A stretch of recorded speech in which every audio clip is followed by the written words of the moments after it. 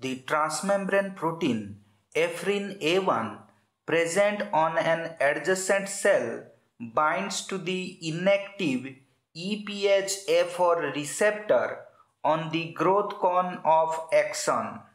This is the binding region of ephrin A1 and inactive EphA4 receptor. The growth cone of axon is the migrating tip of the axon. Ephrin A1 is a guidance protein. Ephrins have many functions both in nervous system and outside the nervous system. Another protein called as ephexin is stably associated with the cytosolic tail of EphA4 receptor. The ephexin is a type of ROGEF. ROGEF stands for Rho-guanine nucleotide exchange factor. Due to the binding of ephrin A1 and inactive EphA4 receptor, the inactive EphA4 receptor get phosphorylated on its tyrosine amino acid.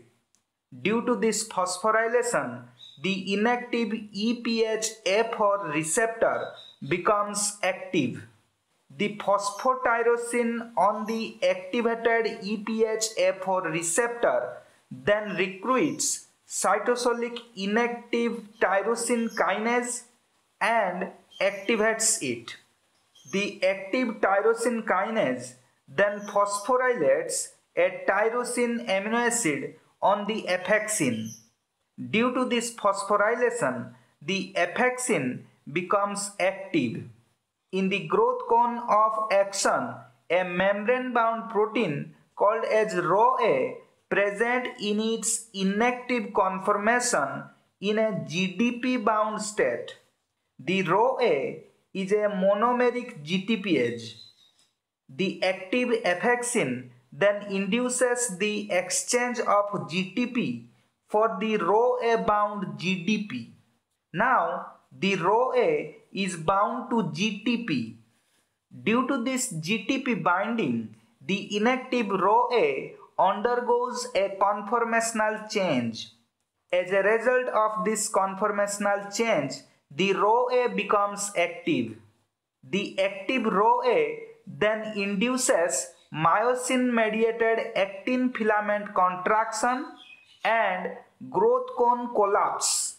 Let us consider the case in which the EphA4 receptor is present without ephrin A1 binding. In this case, ephexin, stably associated with cytosolic tail of EphA4 receptor, about equally activates CDC42, Rho-A and RAC. These three proteins are members of Rho family. These active CDC42, Rho-A and RAC promote growth cone extension. Let us consider another case in which the EphA4 receptor is present with ephrin A1 binding. This is the ephrin A1 on the adjacent cell bound to the EphA4 receptor on the growth cone of axon. A protein called ephexin is stably associated with the cytosolic tail of EphA4 receptor.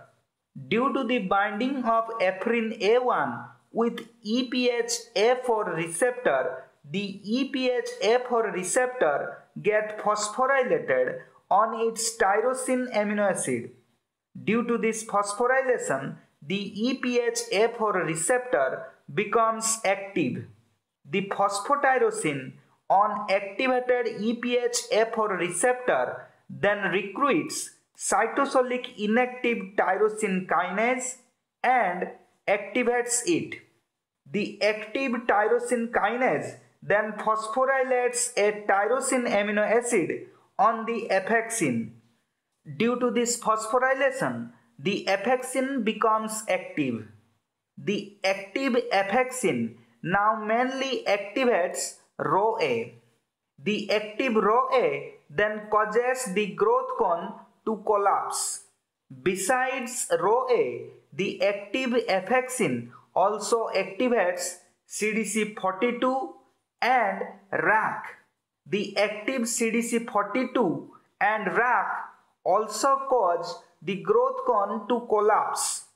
There are more than 60 ROGEFs in humans. Please like, subscribe and share.